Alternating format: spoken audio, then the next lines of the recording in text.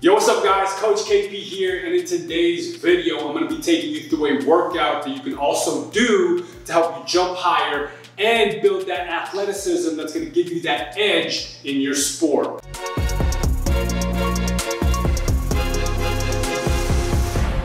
So before we get started, you guys already know, subscribe to the YouTube channel, turn on post notifications, and comment down below if you guys want to see more of this workout vlog type style videos. Quick kind of background, pretty much my training goal is to obviously improve vertical jump, but with 3 kids and coaching athletes, and working on my business, it's kind of tough to stay consistent. So I like to be able to, feel fast when I'm doing my speed workouts on the track. I still like to feel a little bit springy and reactive off the floor. With being busy and stuff, I just try to, maximize each workout so that I'm improving my athleticism the way I want it. So that's kind of my background and my training goals. So let's not waste any more time. Let's get right into the workout, baby. So right now, all I'm doing is I'm just gonna do a quick foam roller circuit where I'm just going to roll out the side of my leg, right, on my TFL, and my hammies, my glutes, my calves, my upper back. This is just a general warm up to help me loosen up, to help me feel good prior to any sort of jumping.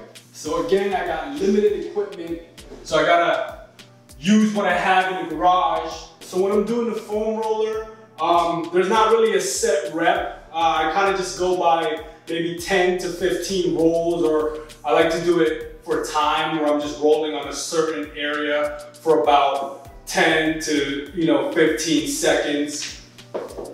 And so this doesn't have to take long. Once I feel good and I feel loose, I then move on to just a general movement warm up where I'm stretching out and activating certain muscle groups that I'm going to use for jumping. So next up, I like to do some groundwork, whether it's a Spider-Man lunge. So what I'm doing here is I'm stepping outside of my hand.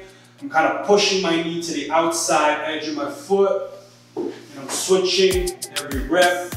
And so this is helping me loosen up the hips, get a little bit of the shoulder stability from holding this somewhat push-up position.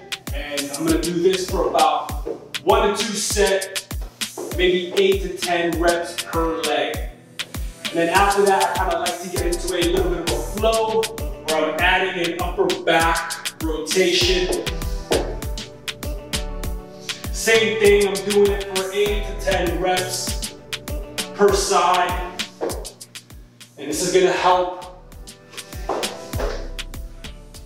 warm up not only my lower body, but also my upper body, because my shoulders are stabilizing. I'm reaching, so I'm getting that good thoracic rotation, right? So it's just a really good trunk activation, shoulder activation, shoulder stability.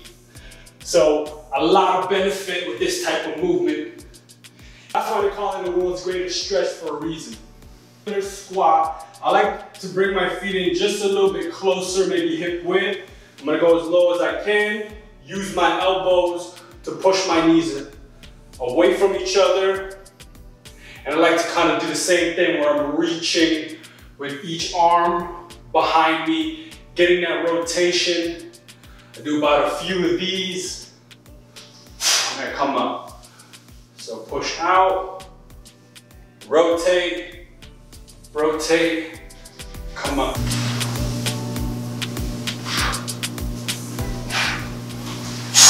So next one is pretty much my favorite movement because it involves a lot of things at once. So what I'm gonna do first is I'm gonna do a single leg hip hinge, right? So I'm working on that single leg stability, hammy stretch. Then I come up into a high knee hug, driving my toes up.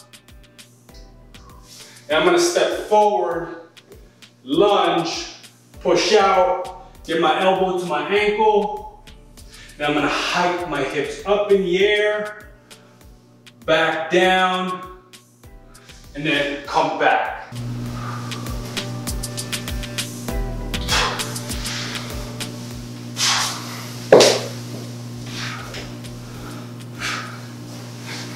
lot of jumping today, so I like to start on the ground, work my way up, eventually start moving, and then moving fast. So same progression with speed. I like to go slow, take my time, and eventually ramp it up to something that's quicker. I have a lot of room in the garage, so with the warm-up, I like to do things that are bang for your buck, meaning that it's going to warm you up really quick without having to, do a lot of movement, right? Because I like to get right into it. I don't like to waste a lot of energy going into my jump workout.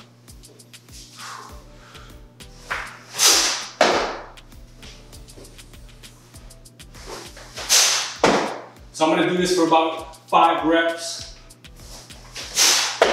So all I'm focusing on is a fast loading and exploding right up.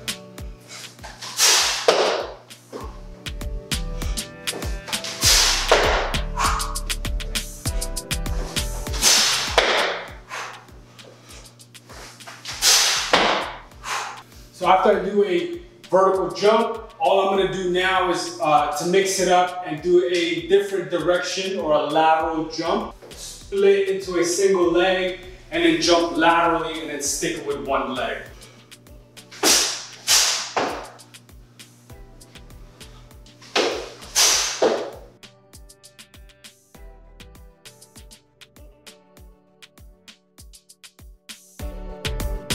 So now before I go to my actual jump session, I like to do one isometric exercise to help me maximize my jump training. So I'm gonna do a split squat iso. I'm gonna hold it for about 10 to 15 seconds. I got about a 35-pound dumbbell in each arm. So it's gonna start a split, drop down low with about 2-3 inches off the ground, and just hold it for a good 15 seconds.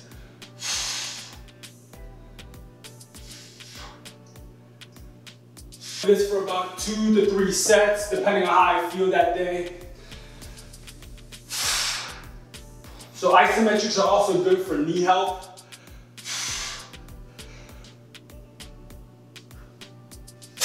So now that I'm ready, I'm sweating, I feel good, I feel warm, I feel prepared. Now I'm gonna just do a one-step approach, double leg jump, and jump as high as I can. I usually aim for about 10 to 30 jump attempts, taking about 2 minutes rest after 5 to 8 jumps, right? Because you want to be able to explode as high as you can each jump, so that rest is really needed. You want to go to about 25, 30.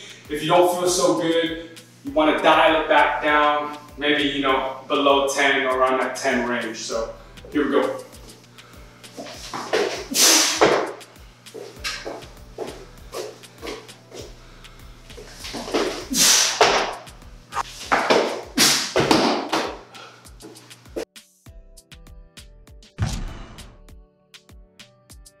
There you go. That's why can't have that happen. A few moments later. Now I'm gonna do some general strength stuff, mostly single leg work. So I'm gonna grab my 35-pound dumbbell. You can go heavy, but you don't really need to. I'm gonna use this chair to tap on, so I'm not gonna go all the way down, just 2/3 of the way. And I'm gonna do a single leg box squat, holding this weight in that goblet style position. So you don't wanna sit on the chair, you wanna just lightly tap it. I'm gonna do this for 3 sets, 6 each side.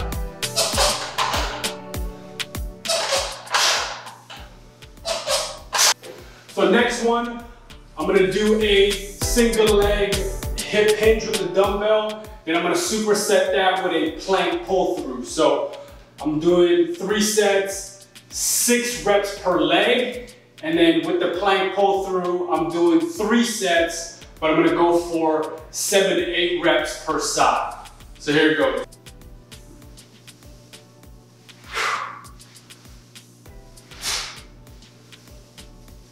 So tip with these is you wanna keep that dumbbell close to the shin. Next up is the plank pull through. I'm gonna get set in a push-up position. I'm gonna have this dumbbell just under my rib cage, right? I'm gonna get in the push-up position, and I'm gonna get a little bit wider for more stability, and all I'm doing is I'm dragging this weight to the other side. I'm gonna go 7 to 8 reps each side, and focus on resisting that rotation just for this exercise.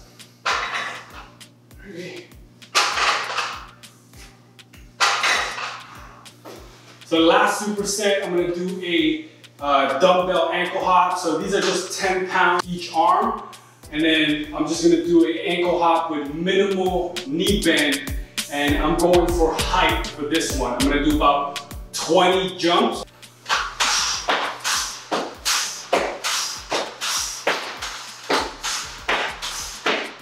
So I'm gonna superset that with a bent leg calf raise. Right, so it's gonna be the front leg, 1, 2, I'm gonna do about 10 reps each leg. And if you have a mini step or a weight plate to step on, that also helps.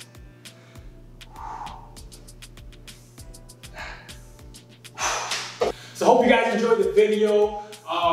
That was a great workout. I made it real easy to follow so you guys can do it too at home. And it requires literally 2 pieces of equipment, a chair, and just a pair of dumbbells. And if you don't have a pair of dumbbells, not to worry, you can do that with 2 jugs of water, 2 weighted backpacks, or you can just do it without weights. It's also as effective. So if you guys got any questions, just drop a comment down below. And until next time, Coach KP out.